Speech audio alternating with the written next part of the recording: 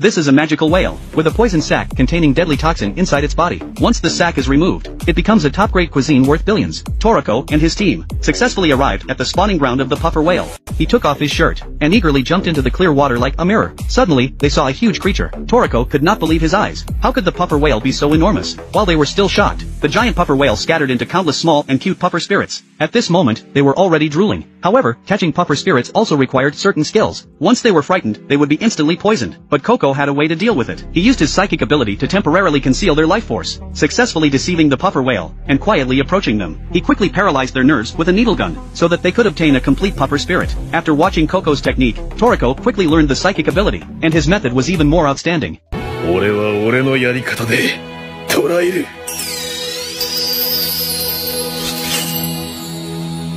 ノッキング。 After a period of capture, the two finally caught 10